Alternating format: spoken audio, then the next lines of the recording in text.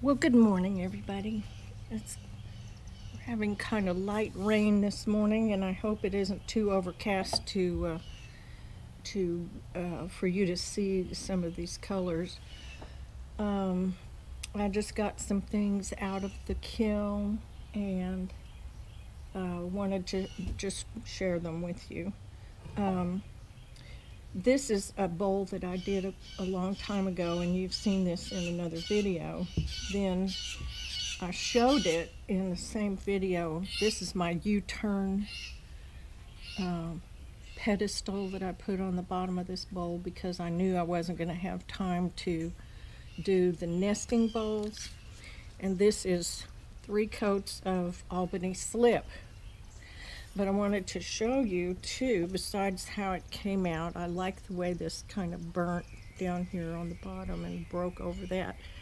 But I also wanted to show you, or I guess make the argument that it's good to, if you're going to have things that are fired, that have the same glaze on them, that it's a good idea to fire them on the same shelf in the same kiln, maybe even at the same time, because look at how different the inside of this one came out compared to the inside of this one.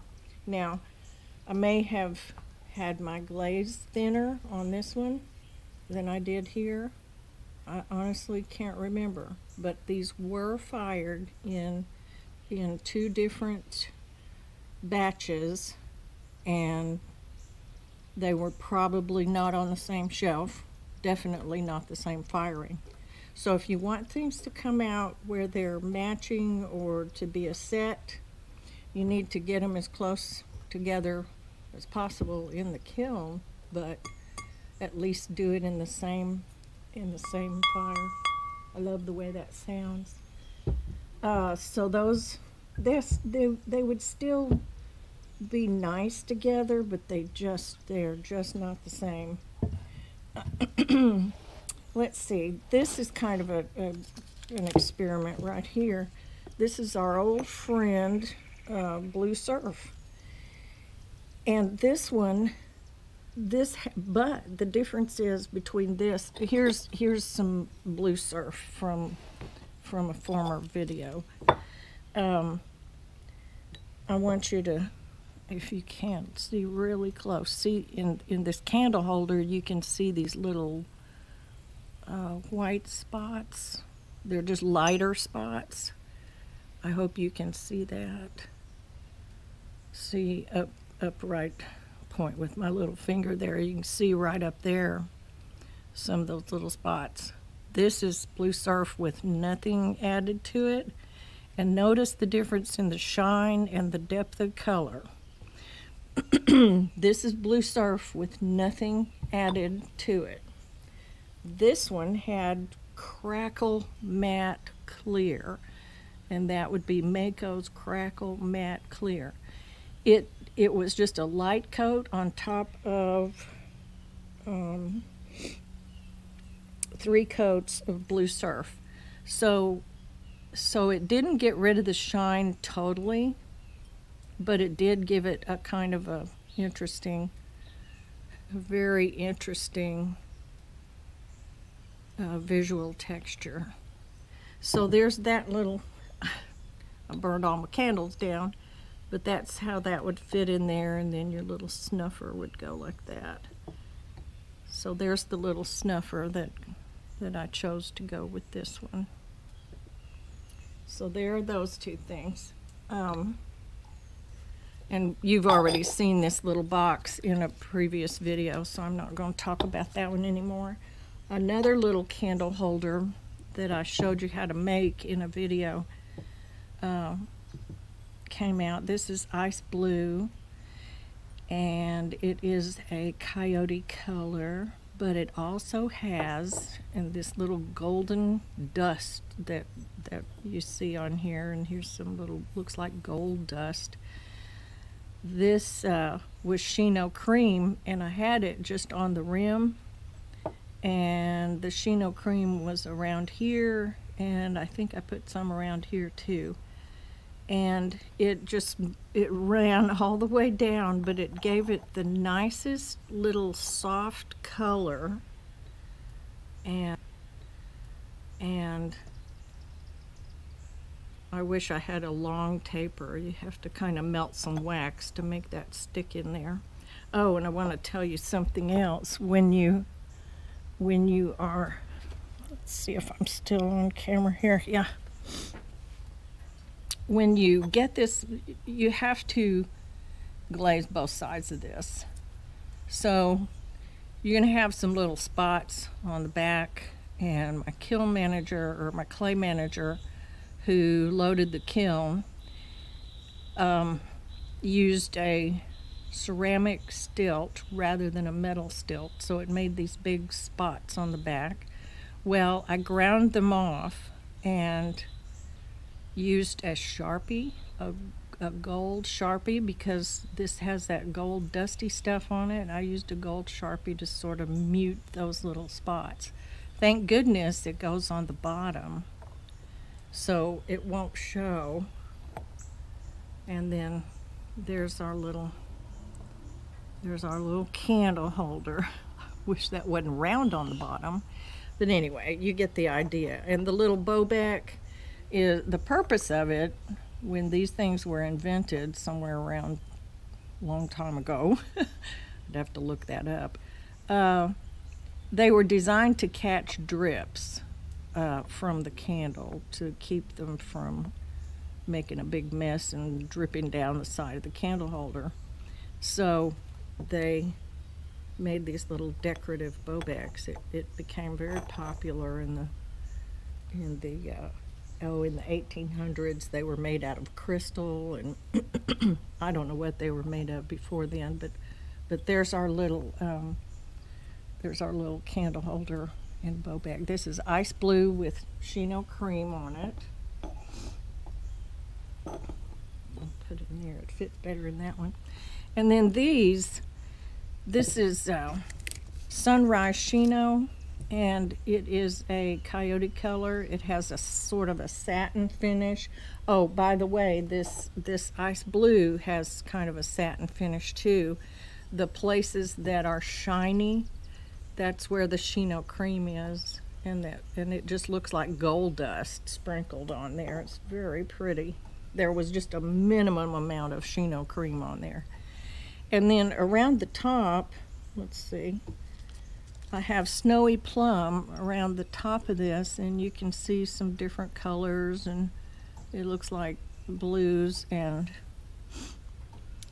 violet, sort of a Merlot color, but it isn't Merlot.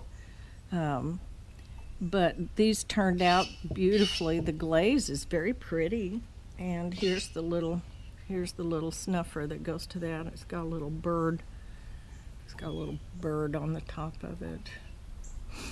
I don't particularly care for the Snowy Plum around the top of this. The colors are just not that great together, but I kind of like the way it is sort of clumped. It sort of looks like melted wax on the top of that. But I'll tell you, just because you don't like something doesn't mean that you should censor it and take it out of your collection, or whatever you take to a show for selling, because you might not care for something, but somebody else may come along and they're just gonna go, wow, I love that. And so you just tell them what the price is, and they'll just be happy, and you'll be happy. And then, oh, here's another. This is either a soap dish or a little spoon rest for your stove top. This is Albany Slip, and the white speckledy stuff, I just splashed some Chino cream across it, and it gave it a little bit of color variation there. I love the way Albany Slip breaks over everything, so that's very pretty. Okay, so we have some of you have probably seen one of these. This is an atomizer. You put a little bit of thinned glaze in here. It has to be thinned, otherwise you blow your brains out trying to use it.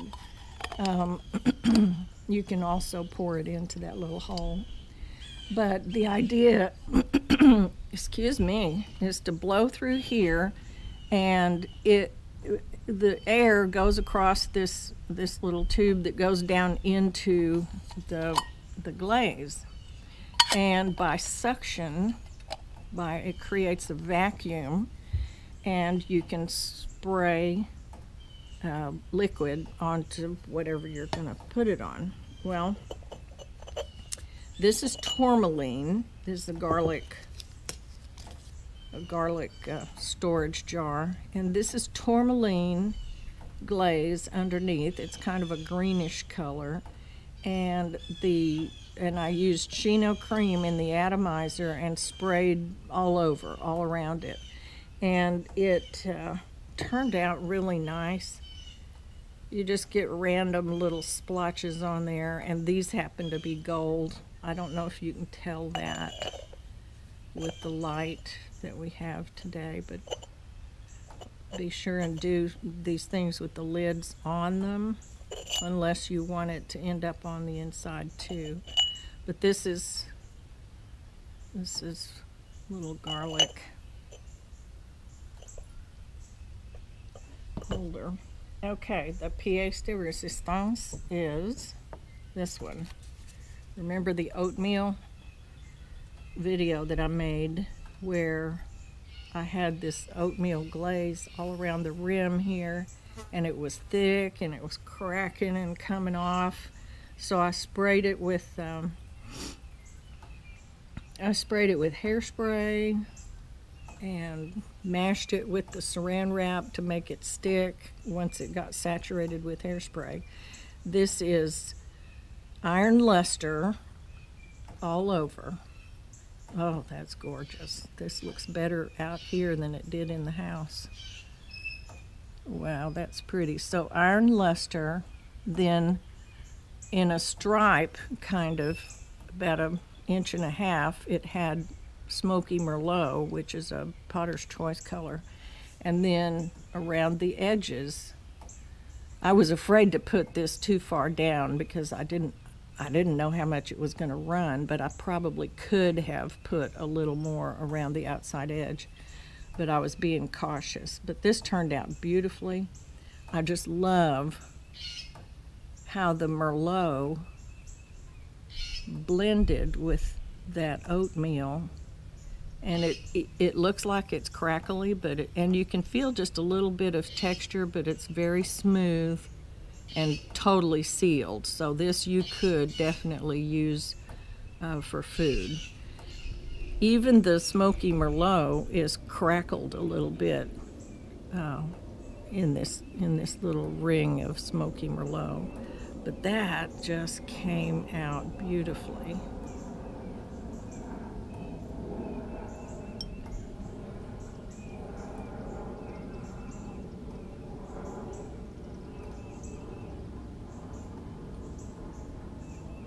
I'll have to write that one down and use it on some other things too. I love how that came out. Okay, so that's all for this one. And just to recap, this is ice blue with Chino cream, tourmaline with Chino cream in the atomizer splattered on it. Of course, that's the iron luster with the smoky merlot and oatmeal. This is Sunrise Chino by Coyote with snowy plum around the edge. This is Albany Slip with a little bit of Chino cream splashed across there. And this one is our Blue Surf with that crackle matte on top of it, and that came out real well. And of course, this is my U-turn alternative on the pedestal bowl. I love that. I think that would make a very nice fruit bowl or a salad bowl or any kind of a serving dish. And you've already seen this one. And in a few minutes, I'm going to record a video on how to make these little guys. So I'll be back in a few minutes, and it'll be on a separate video. Thanks for watching. Share, like, and subscribe, and make a comment if you have a comment or a question. That really helps our rating, and that also helps to let us know what you like to watch. So thanks for watching. Bye-bye now.